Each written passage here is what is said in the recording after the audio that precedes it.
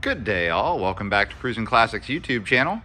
Today we have for you a 1939 Ford Coupe, hot rod style.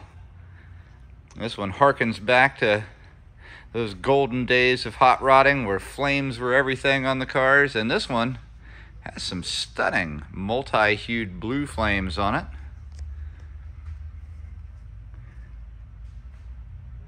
And a pinstripe that matches, where it fades from light blue into a combination of light and dark blue and gets wider and wider as it nears the back side of the car. Very cool. And those colors tie in on the interior as well. You'll see shortly that the interior fabric is all done in those same color patterns. Got the nice big iconic grille, about 2.25 feet of grille space there, all separated by this really cool center spline with V8 logo at the top. One of my favorite features of the car is these teardrop headlights. They're exceptionally cool. They look great on here, and you'll see this is also a front bumper delete vehicle, so it gives it that really cool shaved look up front. You'll see it is equipped with wipers, and those wipers do work. They are 2-speed. They're not the most effective wipers in the world, but if you do happen to get caught in the rain on the way home from a car show, they'll take care of business. Moving over to the side of the car, you'll see we've got engine venting on both sides with a cool street rod emblem underneath. Weld Pro Star wheels, wrapped in some really nice Goodyear tires.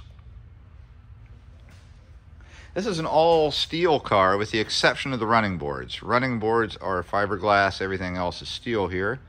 You'll see we've got body colored side mirrors on both sides. Shaved door handles, so it's on poppers on a fob, and we'll go over that in a few minutes in more detail. Larger wheels on the back in true hot rod fashion. You'll see it has a power antenna. And this is where that pinstriping gets nice and wide before it gets smaller again at the very rear and tapers off. Push button gas cap, easy release, just done with a little magnet. And in the back, we've got French tail lights, also in teardrop fashion, emulating the headlights from up front. We've got some flared chrome exhaust tips. Really, really cool split back window. That's right, long before the 63 Corvette, somebody else thought of splitting a back window, and it was Henry J. Ford. Now, real quickly, I'm going to use the key fob here to open the trunk. Just hold down button number 4.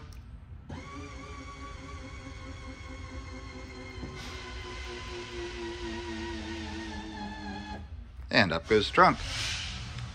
You'll see inside, this is a exact same type of pattern that is done on the interior.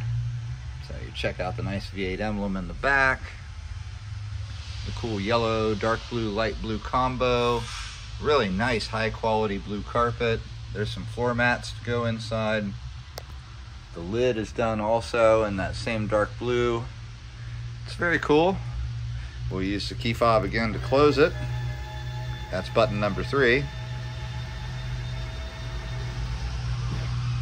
Perfect. Over to the passenger side of the car. It looks the same as the driver's side. It's driver quality paint. It's got a little checking here and there, a little chip here and there, little spots that could, well, use a little TLC, but not bad. I mean, this is a entry-level hot rod. It shows well from just 5 feet away from it. If you want to get up close and nitpick it, you're in the wrong price category. At under $30,000, this is one heck of a cool hot rod. Just from the outside, you haven't even seen under the hood yet, nor inside. It's a cool street rod. I'll tell you what, we're going to do that right now. I'm going to come up front and pause briefly, get in the cabin and pop the hood open, and then get it ready for you to take a look. It's pretty cool under this hood. And we are back with the engine open. And here we go. Inside, we've got a 350 V8. It's bored out 30 over, so it's a 355. And you can see here on top, you cannot get away from the way-end supercharger. It sits there with its nice breather. We also have, let me get underneath here, a Holley Street Avenger carb, a chrome alternator, a radiator with a front pusher fan. Let me see if I can get, yeah, there we are, you can see it, as well as the fan in the rear. So you can see there's the fan in the back, and there's pusher fan ahead. We've got Moroso valve covers. We've got power brakes, and we've got power steering. There's the reservoir right down there. Nice, clean, and tidy under the hood. Everything's well sorted.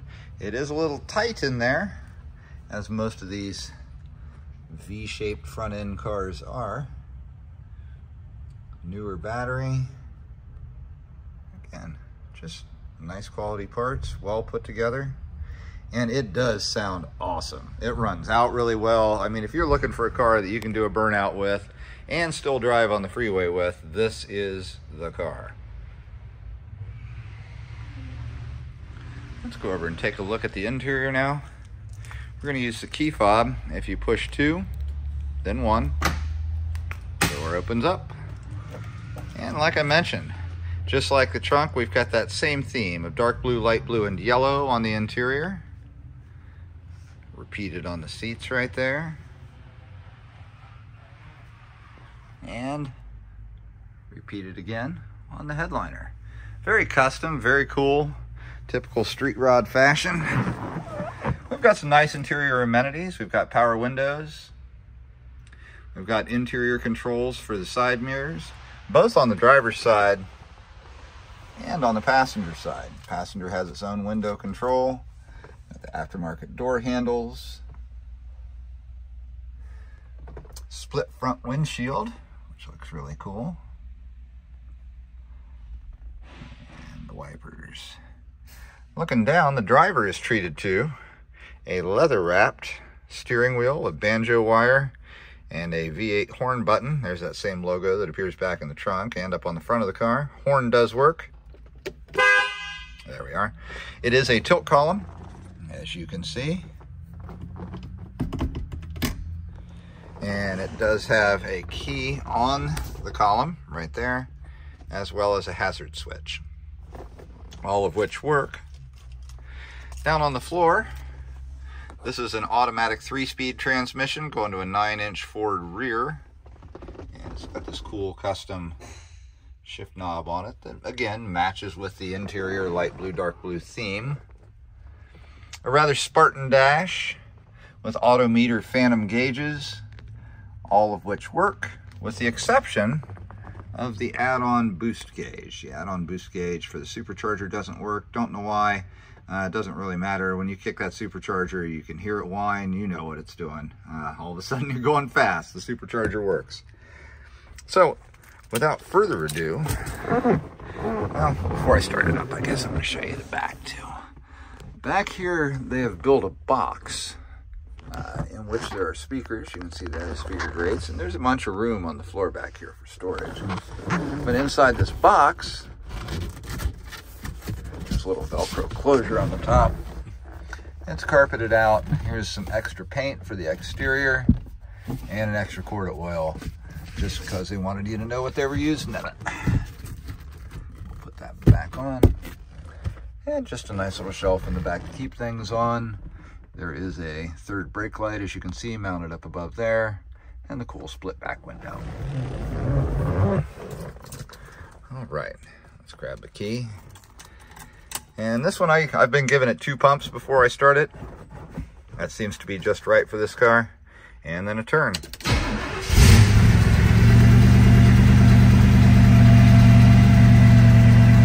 Great cold start. You can see here the amps are working fine. Oil pressure looks good. Give it a little rev. Yep, oil pressure's good. tachometer works, obviously. You can tell it's a cold start. We're down low on the water temp. And we got a half tank of gas for going out cruising. Real quickly, I'll show you the wipers do work.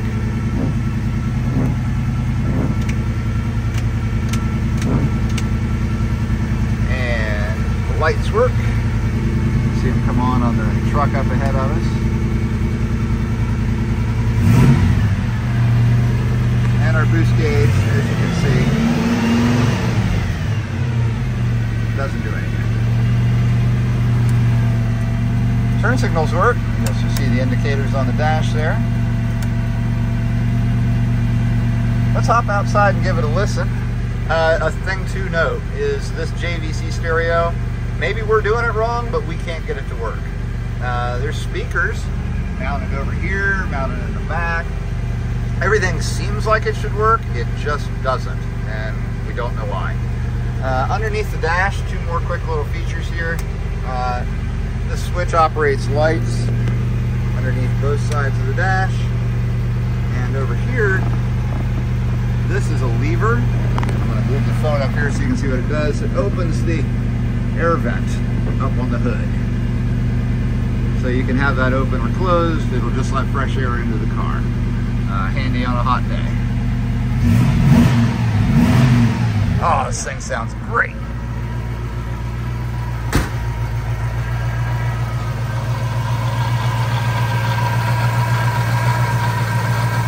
Nice running engine, smoother than silk, tons of power. Oh, this thing's got to be so much fun out on the road to drive. Folks, if you've got any questions about this 1939 Ford Coupe hot rod, give us a call. Cruisin Classics, our number here in Columbus is 614-276-7355. Oh, listen to the sound of that. Ah, man, that sort of thing gets me through the day around here. Again, give Cruisin Classics a call. We're happy to help you with any questions about this 39 Ford Coupe. We can help you with transport for it. We can get it shipped to wherever you live. And we can help you get a loan for it if that's what you're looking for financing. Give us a call, 614-276-7355. We're Cruisin Classics in Columbus, Ohio, and we look forward to hearing from you. Thanks again for joining us today. We'll be back again tomorrow with something cool.